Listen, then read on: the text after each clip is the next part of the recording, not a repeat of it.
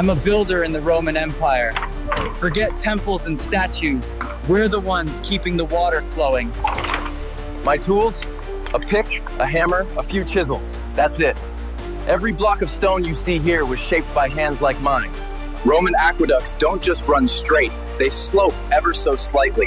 One drop every 100 feet keeps the water moving. This is what holds it all together: lime, ash, and stone. Roman mortar. Strong enough to outlast us all. Most of my day? Hauling stone under the sun. Each block weighs more than I do, and trust me, my back knows it. A lot of people wonder how the arch doesn't fall down from gravity. It's the keystone at the top. Once it's in, the weight of every block pushes against the next. Some of these arches tower higher than 10 men stacked together. Looks beautiful now, but we built it for one thing: fresh water. Slip with a stone, and that's your leg gone. Drop one, you're crushed. No insurance, no second chances. My pay's small, but the baths run hot, the fountains sparkle, and the senators drink clean. Our work keeps Rome alive.